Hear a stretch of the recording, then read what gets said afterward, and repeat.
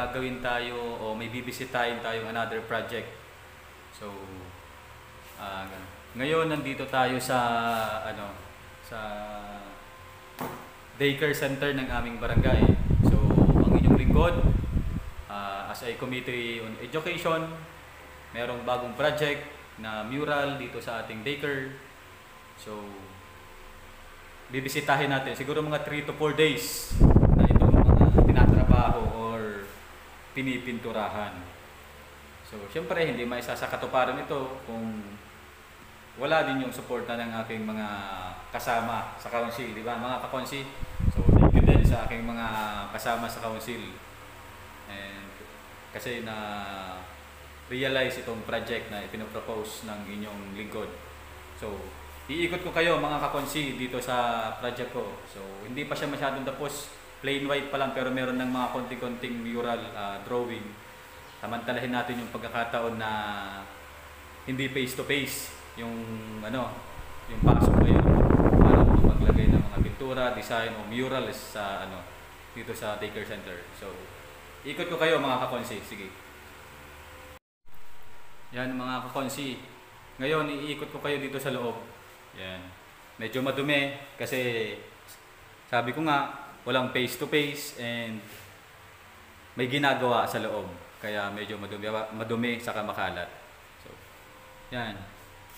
Meron tayo ditong yan, Solain gasol and heavy duty gas stove. Ginagamit namin yan sa feeding kasi may feeding project yung DSWD dito sa mga estudyante natin. So, yan mga kakonsi, ikot ko kayo ha. Yan. Yan pa lang yung mga nasisimulan. Wow! Dito sa ating proposed project dito sa ating daycare center. Yan. Maganda, di ba?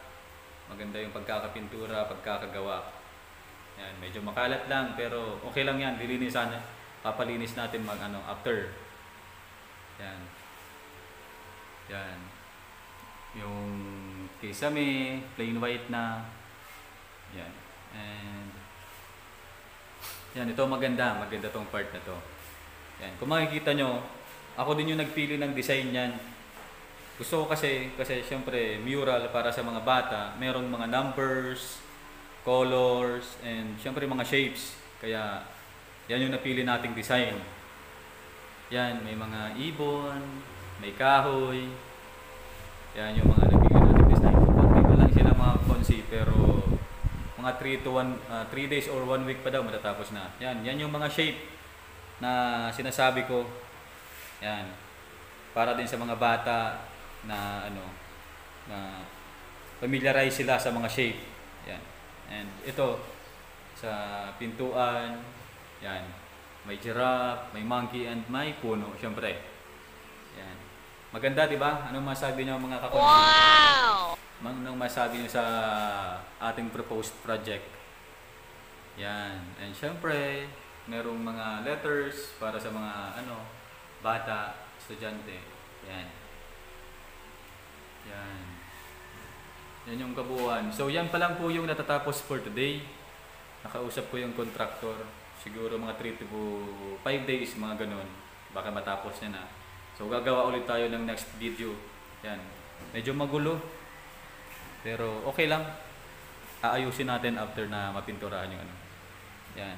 Yung mga mesa, medyo Yan yung sunod na project natin, yung mga mesa, natin, papalitan sa yung mga upuan. Yan, meron din silang mga laruan. Yan, may slide, may siso, gano'n. Siso ba yan? Yan. And yan, kung makikita nyo mga kakonsi ito, yan, mapapansin nyo. May project akong dito, TV. TV ang ilalagay dyan mga kakonsi. Guess what kung bakit nag-propose ako ng TV? Gusto ko rin yung mga bata makapanood ng mga anong tawag dito? Nursery rhyme o makapakinig ng mga nursery rhymes para makapanood ng mga related sa school. Yun. Meron na tayong TV, so hindi lang natin inilalagay kasi baka malagyan ng pintura kasi hindi pa tapos magpintura dito sa loob. So after ipapalagay natin yung TV, lalagay natin yung TV dyan. So para at least magamit ng mga bata pag nag face to face na sila, lalagay natin yung TV dyan. So, yan. Si teacher na bahala kung anong gusto niyang i-download o ipagpanood sa mga bata, sa mga estudyante. So, yan mga kakonsi. For today's video, dyan muna tayo. Inikot ko lang kayo sa ating proposed project. And, syempre, medyo madumi. Lilinisin na lang natin yan. Yan. Thank you mga kakonsi. Sana manood kayo dito sa aking videos. And salamat. Thank you for watching.